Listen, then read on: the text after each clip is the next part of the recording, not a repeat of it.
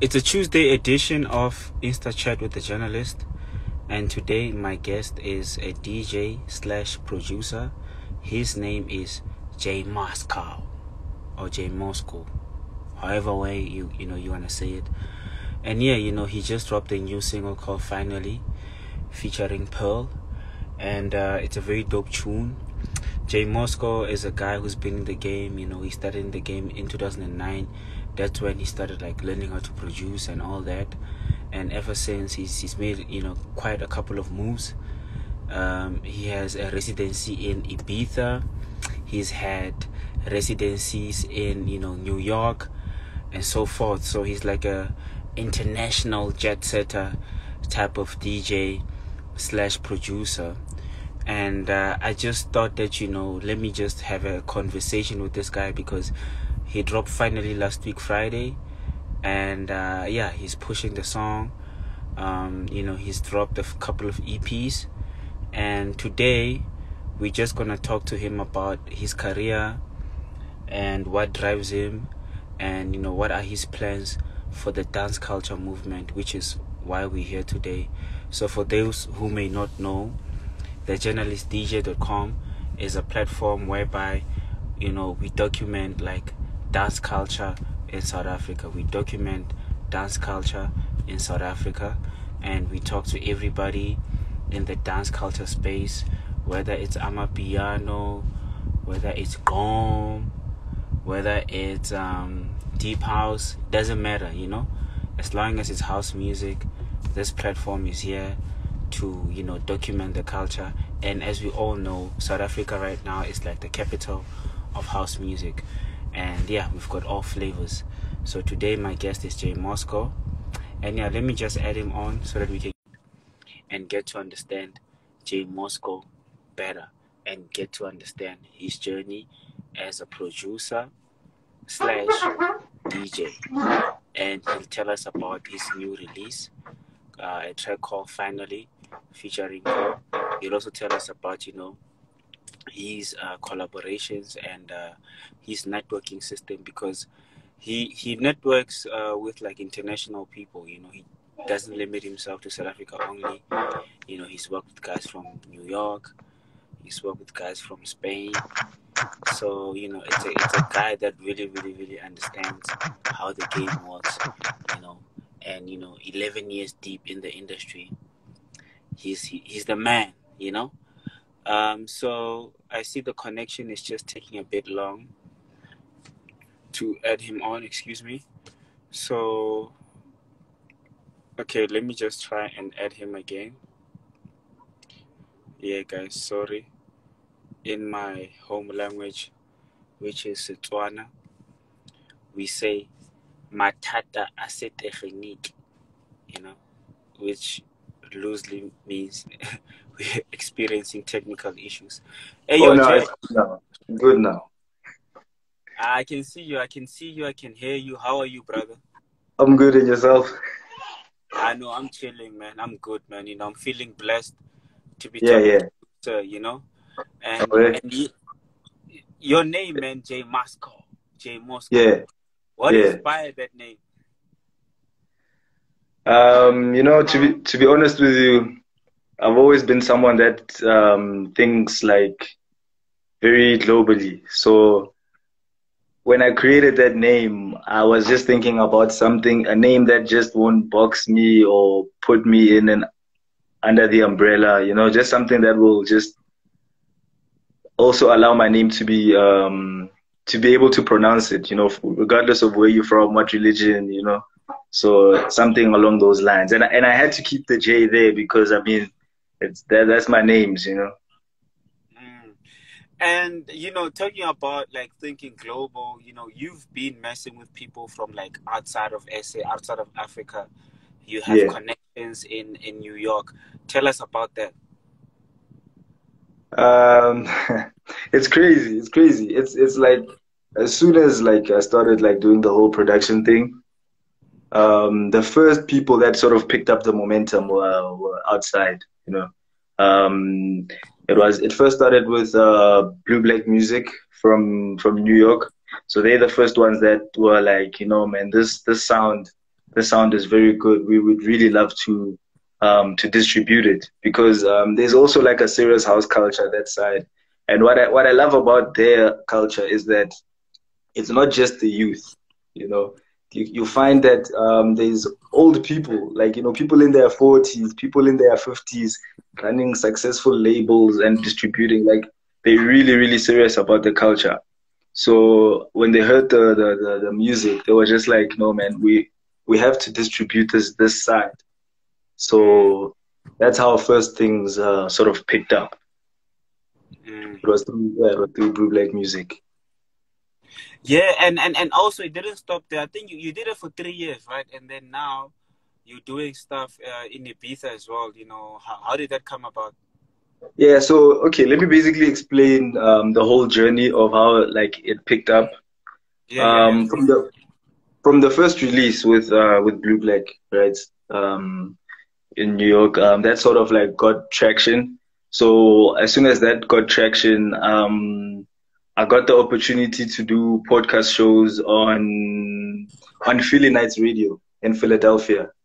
You know, so it's like they're very serious about like doing podcast shows, podcast mixes, because it was also around about the same time that Lars Berendorf had like Deeper Shades and everything. You know, so they also had like their own podcast shows happening that side. So I got an invitation to do residency on that show. So like literally every week I'm on that show. I'm doing mixes, and then from there on, the mixes were doing very well. So that sort of got the attention from Europe. It got the attention from Europe, and that's when Ibiza Live Radio got interested, and they were like, "Yo, we'd also like you to come do podcast shows on our platforms." And yeah, that's pretty much how we got to like the Ibiza thing. Look, man, you know, and I'm jumping straight into it because, you know, you mentioned that, you know, you've always had like an international type of view of your career and, you know, where you want to go. And I know right now a lot of like South African guys, you know, they want to be international, right? Yeah, so yeah. Locally, you know, how has the reception been in the home ground of your music? It's interesting because I feel like there's a huge barrier, like, or in terms of what people are consuming, like locally and internationally, whereby you find yourself having to change your sound. Like sometimes, in order for you to appeal to the outside audience, you have to like sort of switch your sound. That's why I see someone like Shimza right now. Like Shimza is very much like, he doesn't want to do like the typical South African music. I see he's switched it up now because he's trying to get that sort of audience from outside. So, I mean, from SA, I guess people didn't sort of really understand, you know, what's going on, you know. And I think it has happened with a lot of people, not just me. I think there's a lot of people that are doing well outside of SA, but in South Africa, they sort of the sound is they can't really grasp it, you know. So that's also part of the reason why right now, with also the release of Finally, that's why like sort of Finally sounds the way it sounds like. It's because right now I feel like I'm at a point where I'm trying to incorporate South Africans into this whole thing, you know. So I mean, they shouldn't. I think they mustn't get left behind, you know. So I have to like think for them, you know, and compile that music according to that. Yo, man, that's dope. Shout out to Candice. She's showing you a lot of love. It's very interesting. It's very interesting that, you know, you say, you know, with Finally, you're trying to kind of like, you know, cater for the market, and even the title it says Finally. You're like, it's like you always like, Ish, finally, okay, guys, here's one for you. But what was the inspiration behind that song, you know, with Pearl? Bro, yo, that song is very special, you know. I think for me, the last few months have just been special as well, you know, because once I took the decision to start like focusing on SA and everything. That's around about the same time I got attention from DJ Kanyani. That's when we started, you know, he took me under like his wing, sort of a thing. And then that's when, you know, I started basically learning from him, because he's someone also that has been doing this for a very long time. So when I created finally, I was in a mental state where like things were going like pretty smooth for me. You know, I was learning a lot, and I just wanted to do. I'm just at a place right now where I just want to give people timeless music. You know, for example, I don't know, yeah, like if you remember the Soul Candy sessions, right? Yeah, I remember those. Yeah. Soul Candy sessions. If you played Soul Candy sessions right now, we would still jam, because it's timeless music. It's music that like never expires or anything. So when I created a song like Finally, like I just wanted to create something whereby even 5 years from now, like 5 years from now, 10 years from now, people would listen to that and be like, this was a beautiful time, you know, sort of a thing. So that was the main inspiration behind it. And I knew in order to do that, I have to get like specific vocalists, you know, vocalists that sound a specific way and can sing a specific way. And shout out to Pearl, you know, shout out to Pearl. I actually like when we recorded Finally, that was actually the second studio session I've had with her. You know, wow. Yeah, like literally, like the way we've been working, me and her, it's amazing, because the first studio session we had, we recorded 3 hit songs, and then I told her, yo, after lockdown, I want us to record this other one. So it was only the second time, like we were like hanging out, and every time we together, we just keep creating these classic songs, you know, and it's amazing. It's really amazing. Yeah, man, and you know, like you're creating classic music, you know, learning from the likes of Ganyani. How is that relationship like, you know, like, because I mean he's one of the guys that has been very consistent with like dropping hit songs for like the past 10, 15 years. Yeah. And what are some of the most valuable lessons that you've learned from Ganyani? Yo, like, you know, from the get go, you know, like I was already picking up things like first of all, like just it's like first of all, from little things like your tempo, how the song should go, the arranging of the chorus, you know, like even though it's some things that you did obviously know yourself, but when you listen to someone like him speak, you know, and you know it's coming from a trusted person, because I mean he has obviously hits on you know, he has hits and he has plaques to prove it, you know.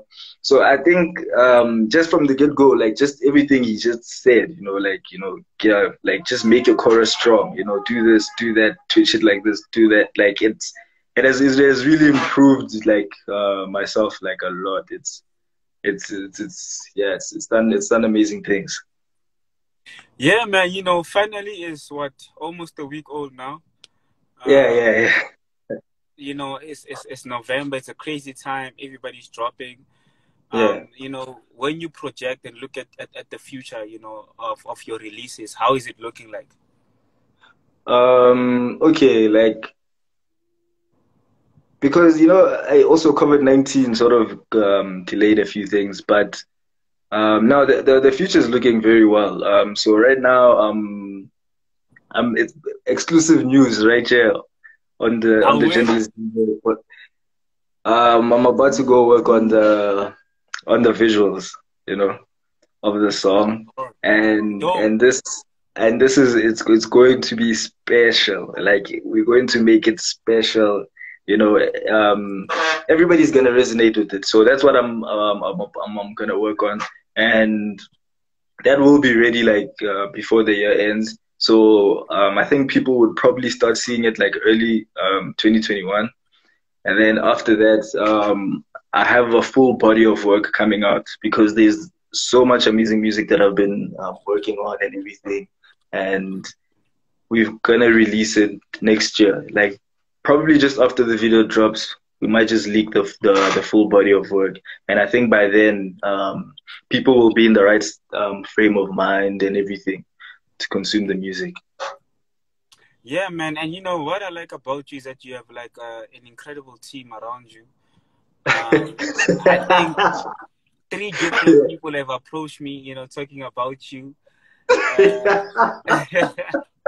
Even when I'm out having a drink, I'm like, and you know, someone's like, "Yo, man, hey, you gotta check out Jay Moscow." You know, I'm like, "Oh yeah, no, I was speaking to him." You know, and I think that's very important. You have a team that pushes you, that believes in you. So, you know, I believe you're in safe hands, my brother. And yeah, man, I believe that, you know, you're really, really going to take the music culture, you know, to that next level. But yeah, you know, second last question, like, how do you choose who to work with? You know, to be honest with you, I like for me, hype is I don't really look at hype, you know, because I mean, it's you can have all the hype in the world, but you can still not be a good writer or a good singer. So I think for me, I always come from a perspective of making sure the music sound as good as possible, you know. So regardless of whether you are popular in the country or you know or what, for me it doesn't matter as long as like you're very very good. Then that's really how I approach it. And I think right now in South Africa, there's something special happening right now. I think with the emergence of obviously Elaine last year, it's encouraging a lot of vocalists and a lot of singers and whatnot to start coming out and start working on music and start working on projects, which is a very good thing because those are the sort of people, you know, that we're looking for. You know, we're looking for people that are very serious about the craft. You know, we're not looking for chances. We don't want chance takers. Someone whom's they trying to do it like maybe for the hype or something. You know, like maybe you work on a song, but when it's time to promote it and to market it, then all of a sudden they've decided they've quit music. Then they went to do YouTube or something. You know, so no chances. You know, like it has to be like it really has to be something that you are passionate about. I feel like that's where I have to look at things like that. You know, how serious are you about your craft and how dedicated are you? And if those things are in place, then it's going to make everything easier. It's going to make everything easier for us. So that's definitely how I approach it when I look into like vocalists and everything. Okay. What do you think? Which genre? I know right now Amapiano is rocking. We all know that. But which house subgenre do you think is gonna rock South Africa for the next 2 years when you just project? Oh, you know, to be honest with you, I know this is a conversation that a lot of people are having right now. But I really feel like I really feel like Deep Tech is next, actually. Like this sound of what Cairo's doing, what Dawson is doing. Dawson from Cape Town, like that music that sort of like is being released through Stay True Sounds. I think that sort of music is slowly becoming commercialized. It's slowly becoming radio music, and it's slowly people are getting more warmed to it. And I feel like once that whole thing clicks into place, then that's probably gonna be like the sound, because that sound is already like huge internationally. You know, it's like internationally that sound is huge, and that's actually, and sometimes when you say you're from Africa, they're expecting you to be doing like music like that. You know, like when you say I'm from Africa or something, they expect okay, you're gonna come through with, you know, that sort of vibe. But I definitely feel like that's where it's going. Mm. I know, man. Cool. I like asking that question because, you know, I'm doing research, so I wanna know what the guys on the ground are doing, you know. So that's Yeah, why I'm asking that. Look, man, thank you so much for your time, bro. Is there yeah, anything that yeah. I missed that you might want to say? Look, first of all, like, yo, shout out to you, man. What you're doing for the culture is really amazing, you know. Um, I Danko. think I think it's important for us to have these conversations and keep these chats alive, you know. So that, because I mean there's a lot of also like younger upcoming dudes trying to find their place, you know. And I think the more they just hear the different producers and different DJs speak about their stories, the more they can get inspired, and the more then they can Sure. be serious about chasing the dream. But overall, now I think we've pretty much covered everything. I think that exclusive Yeah. those exclusive news that I announced, I think that's the most like important thing. Like I feel like that is where Yeah. it's really gonna rock it. Thank you so much for the exclusives, bro. You know, the visuals coming soon, 2021. Yo, And yeah, man, yo, you know what? If you're not done shooting the visuals, bro, I would love to come do behind the scenes, you yeah, know, coverage and all that. You know, I'm here for the culture. I'm here to yeah, support yeah, you guys. So yeah, yeah. man. Shout out to you, brother. Keep creating dope music. We're here. We're rooting for you. We're supporting you. And yo, man, shout out. Thank you so much, my brother. I'll let you know. I'll definitely let you know as soon as everything is confirmed. I'll just give you a call. All right, I know. Danko, Danko. That's what they say I, there, my piano culture. Danko. I thank you.